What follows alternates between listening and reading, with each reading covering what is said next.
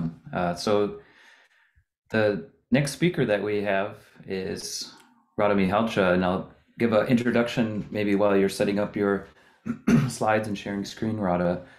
But Rada is the Janice M. Jenkins Collegiate Professor of Computer Science and Engineering at the University of Michigan and the Director of the Michigan AI Lab. And I think in the NLP community here, she needs a little introduction. She's been a past president of ACL and has organized, chaired, and spoken at numerous NLP workshops and conferences. But I'll still give a little introduction anyway. Her research in lexical semantics, multilingual NLP, and computational social science has made a huge impact on our field. But to me, the biggest impact a researcher can have is actually how they influence and inspire other people. And I think Rada is a shining example of doing that.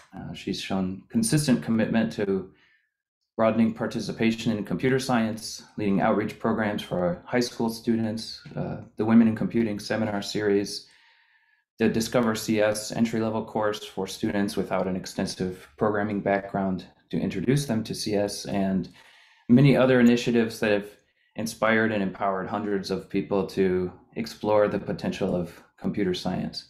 And actually, in fact, I wouldn't be here working in NLP in this field today if it wasn't for Rada. She was actually my PhD advisor, and the first real NLP I did was working with Rada. And so I think with her focus on both excellent NLP research and impacting and inspiring other people, I really believe Rada is one of the best people we could hear from today on our topic about NLP for positive impact. So thanks for being here, Rada, and take it away. Well, thanks so much for the wonderful introduction. That was a nice surprise to be introduced by former PhD students, now faculty, changing the world in NLP. So, and also grateful for all the organizers of this workshop, which includes mentees, but also other people. So I really think it's the way forward to think big and think world scale with respect to the impact that we can have, because we do in fact have a lot of potential as a research community. And I've been really inspired by the talks I've been hearing this morning, and it's really great to think of what we can do in NLP. And what I want to talk about is ways that I've been thinking of NLP with respect to having impact on all people. And it's not necessarily that it's an easy route ahead, but I think there are some concrete things that we've been doing as an NLP community, and then there are others in which we can, in fact, make a positive impact on the world. So what I been thinking about are some of the things that we do, and it's more, I structured this talk more around things that seem to be common belief in the NLP community, and maybe we can rethink them. Some of these fallacies come from ways of thinking about NLP years back, and of course things are changing, so we'll might as well have to change our way of approaching them. And others come just from the state of the world changing. So it's not only the way we do NLP, but just how problems are being approached. And in a way also the openness that people have to interact with researchers or have NLP problem addressed in their communities. So one fallacy that I see often, which actually connects very closely to the talks we've just seen, is in general what I'm hearing from researchers, and I'm guilty of that mistake myself, thinking that the problems are known and we work on solutions. And we already heard examples of that in the talk before. Example that I've also seen before is this problem of doing question answering for pregnant women. It's just coincidence. It's in a different forum. This is in South Africa. But it turns out that it's a period in one's life where there are lots of questions because we haven't faced that before. And so it's natural that people would seek information around. And so the immediate solution that one would think of from an NLP perspective, well, we know how to do question answering. There is plenty of data around different issues or situations that pregnant women would encounter. So we just run question answering system.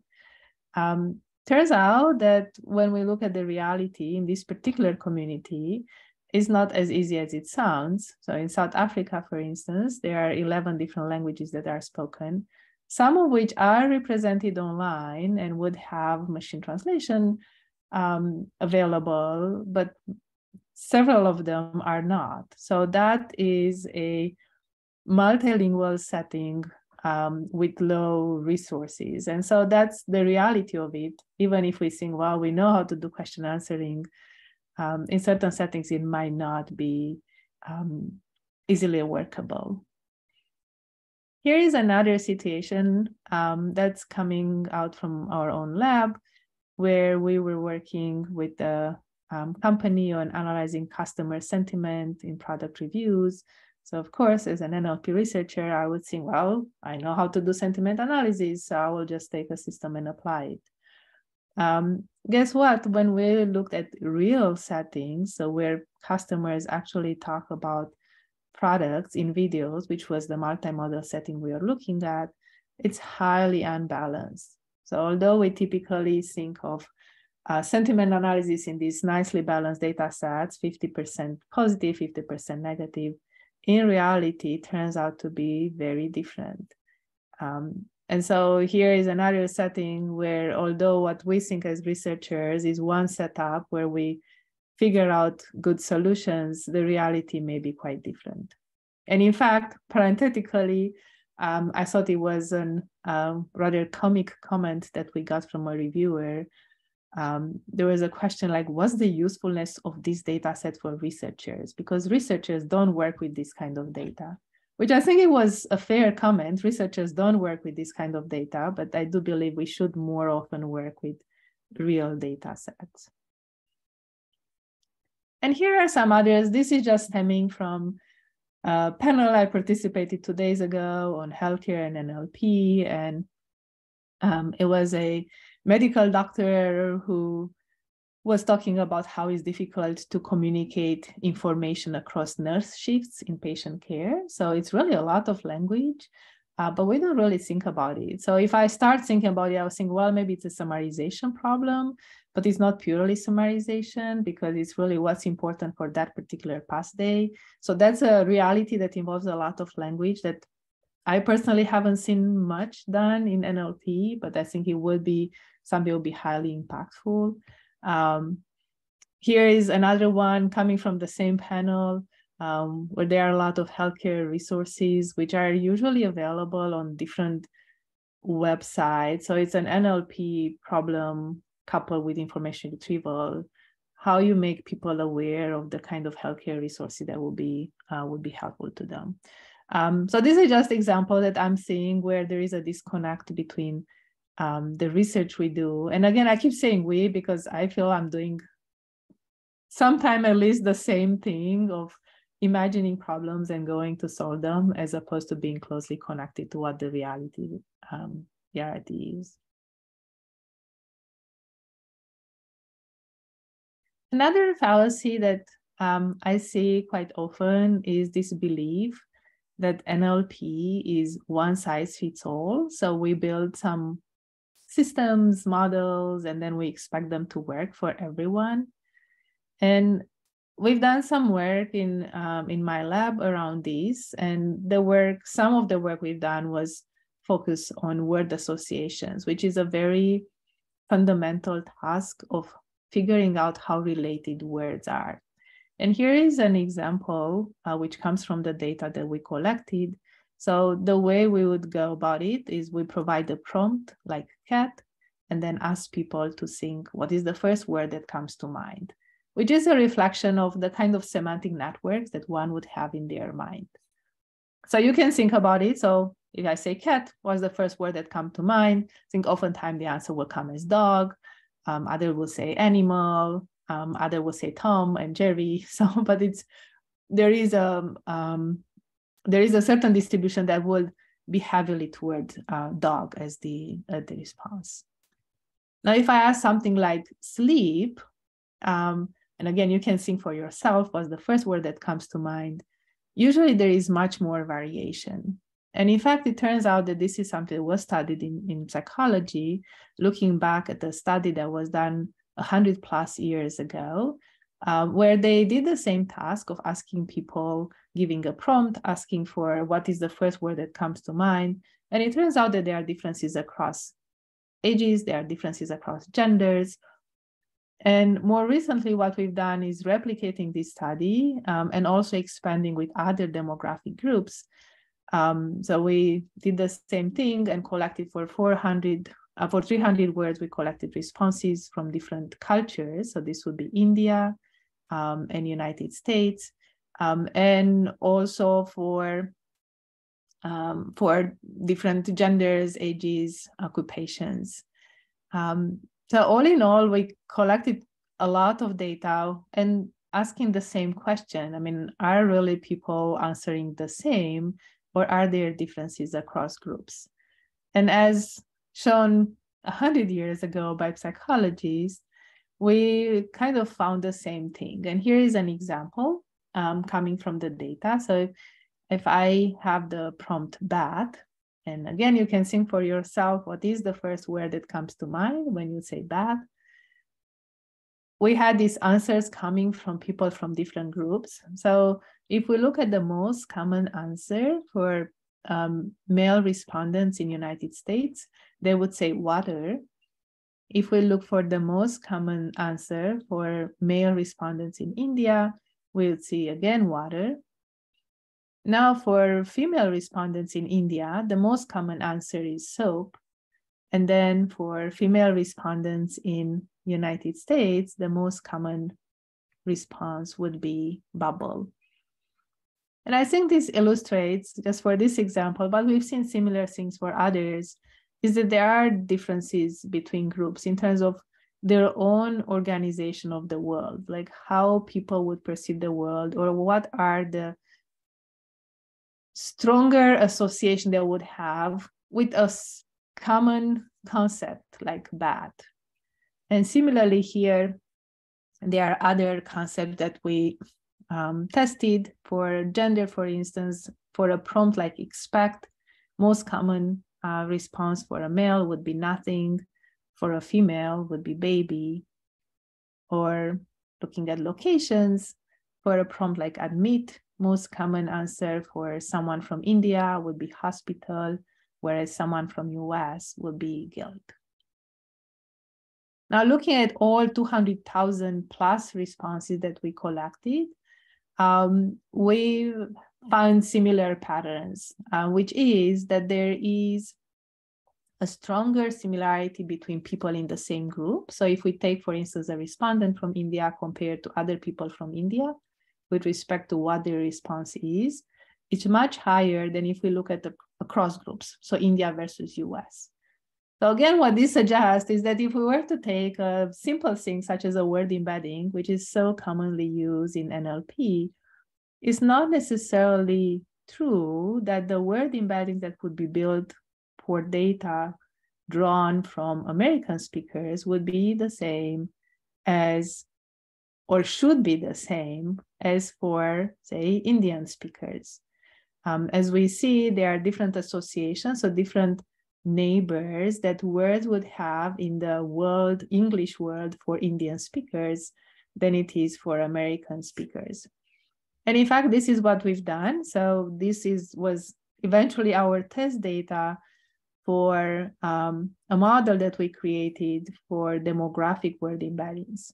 So rather than having these generic word embeddings with the one-size-fits-all idea that it's all English, so we just have the same embeddings for all English speakers.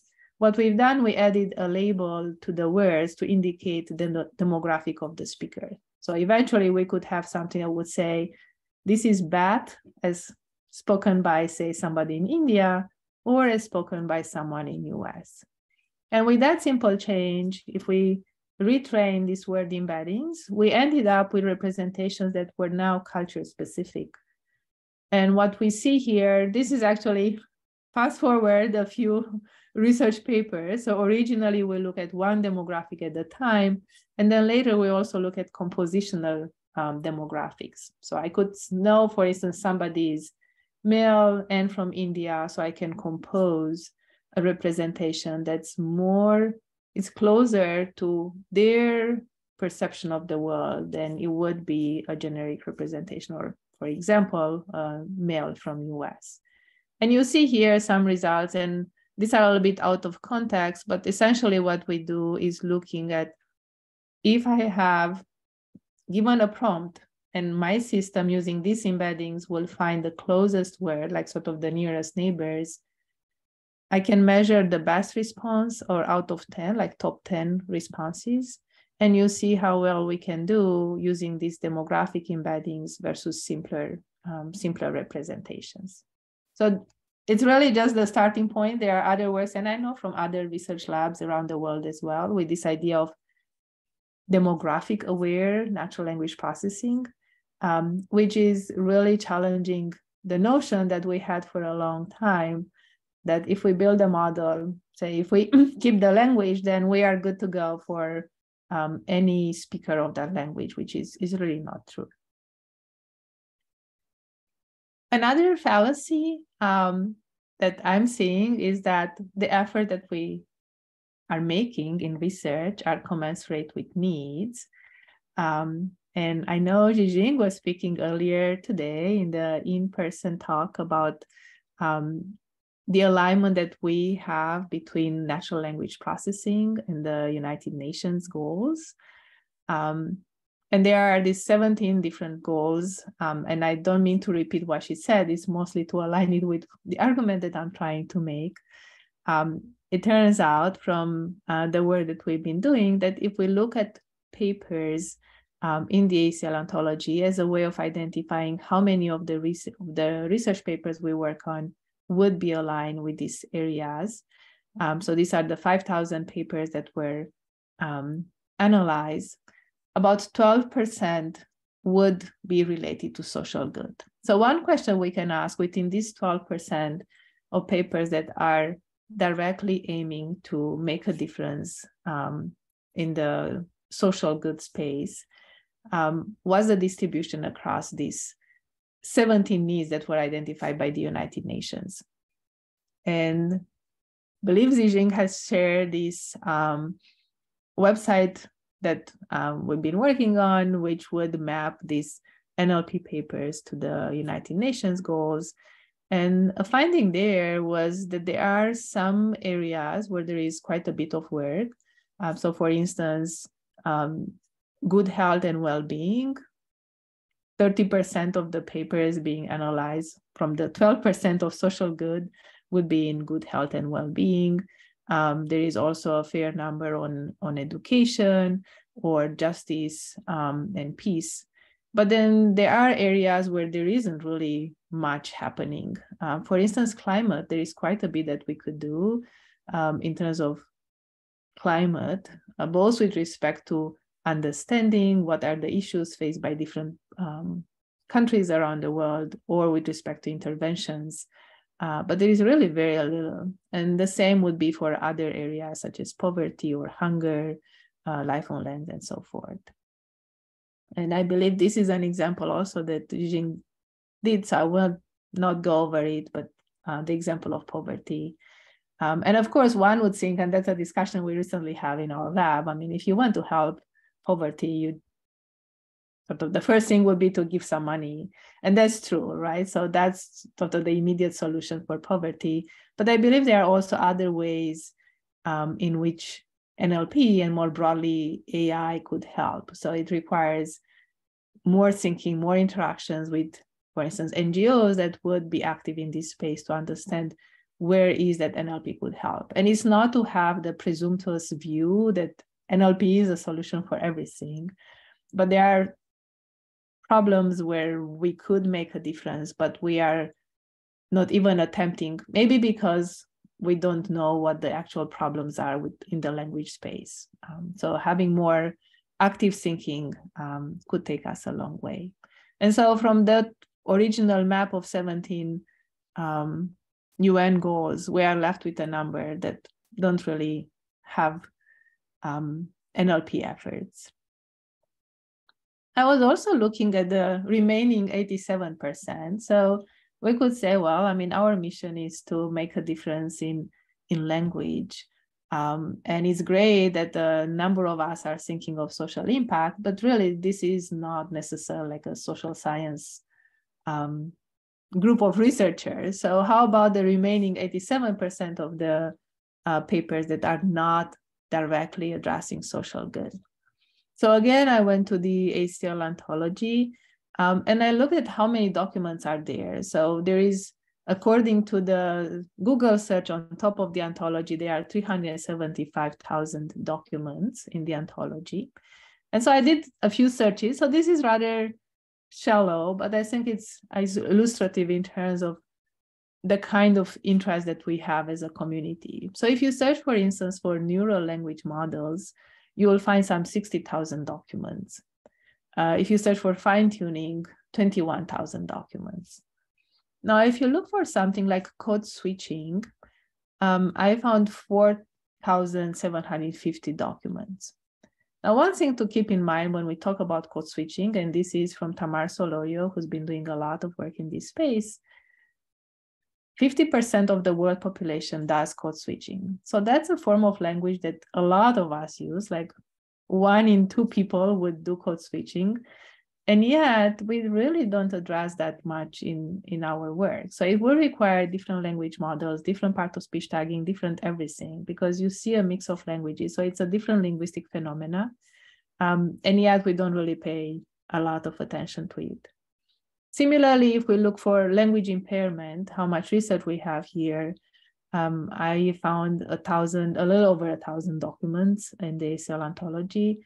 And yet 7% of people have a language impairment. So again, it's a fairly prevalent phenomenon, but we don't necessarily pay attention. So that's the mismatch that I see between the research that we do and what are the needs out there, whether it's with respect to social good, or even more broadly, language phenomena. So if we think, well, we only address language, we don't want to go as far as to social impact, even there is a mismatch between the attention we pay and the problems out there. Now, zooming in on one particular problem, which I've been thinking more about, is syntactic parsing. And maybe some of you in this group haven't really done much on parsing, maybe not much on pen-tree banks. Things have changed. So this is more of the traditional kind of syntactic parsing that we've been doing for many years. But what was typical there was that pen-tree bank, which was worked on for many years. So it was like a very intense effort from linguists to annotate carefully a corpus with this part of speech tags and syntactic relations. And that corpus was split into 23 sections. And so section 1 to 21 was used traditionally for training, section 22 for development, and then section 23 for testing. And from the perspective of, say, if I were to work on a project of syntactic parsing, that's a very clean setup, right? So I have separate training, development, and test, and that's what I should do.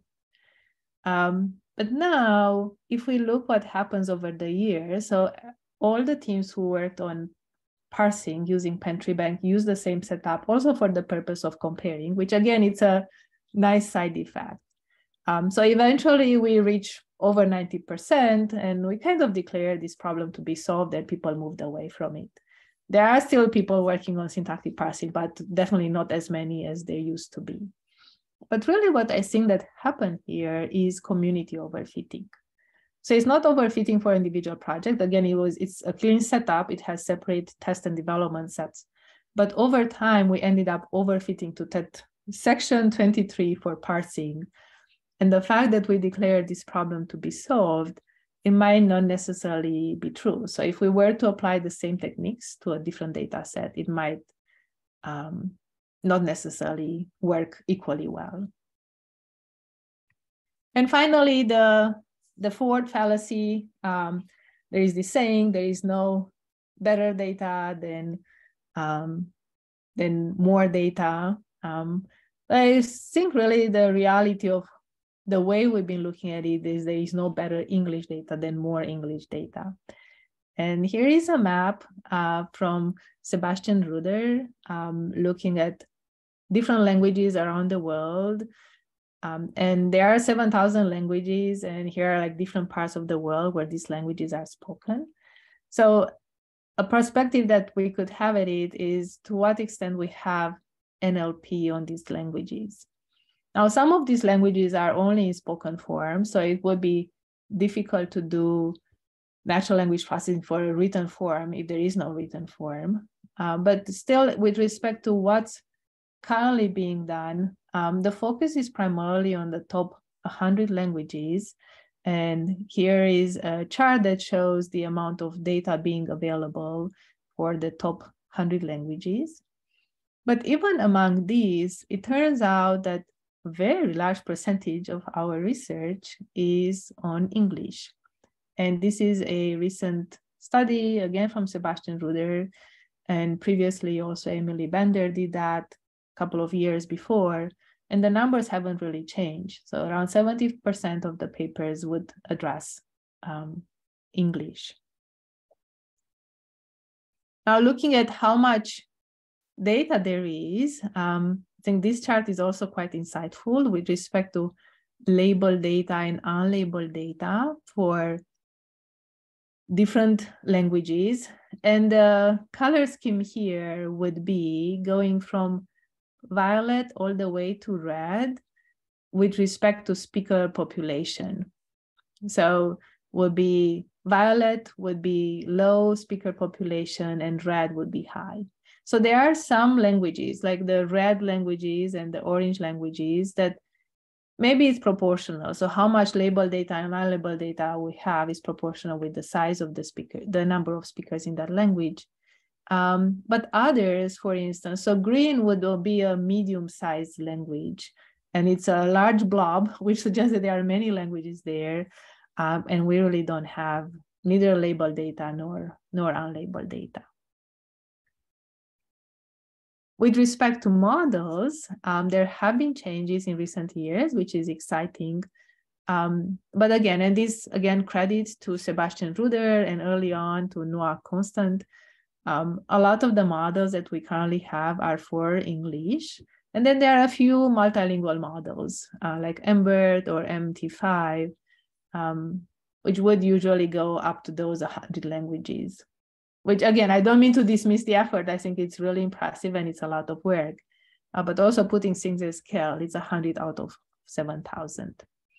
And I also found this quite interesting with respect to data annotation, which goes back to my earlier point of moving away from one size fits all. So if I were to ask you, what do you see in this image? And you can think for yourself, like if you were to write a caption for this image, what would you write? It turns out that there are differences between annotators. So for instance, American annotators will label tailgating, which is an American phenomenon to do around big sport events, to do barbecue in parking lots, or identifying Denver Broncos for the shirt that the man is wearing. But other annotators may not label this because they would not be familiar with this particular cultural phenomenon. So I will conclude. I think this is the space of language problems, the whole slide, if you want to imagine. There are lots of really cool language problems. We've heard about some of them, even the previous talks, and there is a lot to do. But I think currently as NLP researchers, we are kind of all crowding in one corner, sometimes even semi-stepping on each other. There is a lot of, there are a lot of people who would want to work on the same things, for which we talk about state of the art and really trying to work on the same problems. Whereas really, I think if we think about NLP for all, we would want more something like this, like people working on the different problems, recognizing that there aren't really that many researchers or people who would know NLP inside and out as people in this workshop and more broadly in the ACL community. So distributing effort a little bit more would take us closer to having NLP that's truly impactful for the whole world. And so a few highlights here based on what I've been talking about in terms of fallacy identify. I think it's important to communicate with the world and identify the real problems in need of solutions. Moving away from one size fits all would result into NLP models that are closer to the different cultural, different beliefs that people around the world have. Community overfitting is actually a phenomenon. It's harder to recognize because it takes time, but we've seen that, and there are many problems in NLP that have been sort of declared as solved, whereas really there is a lot more to do. And also recognizing that researchers are a scarce resource, and we need to leverage correspondingly. I think this is a hard one because eventually we are all independent. We all do what we want to do. So optimizing the research capability that we have in this world, I think it's hard. But eventually, if we put our minds together, we could do it. And credit goes a lot to my research lab. So these are the current lab members, and of course also former lab members who are here online. And I will stop here. I think I stepped over for 2 minutes. And I'll be around for questions. Yeah, thanks so much, Rada, for a really thought-provoking talk. And I'm sure others have questions, but let's save those for the live Q&A session after the next talk. So we'll have both speakers of the next 2 talks around for live Q&A, but I'll hand it over to Zhijing now for introducing our next speaker.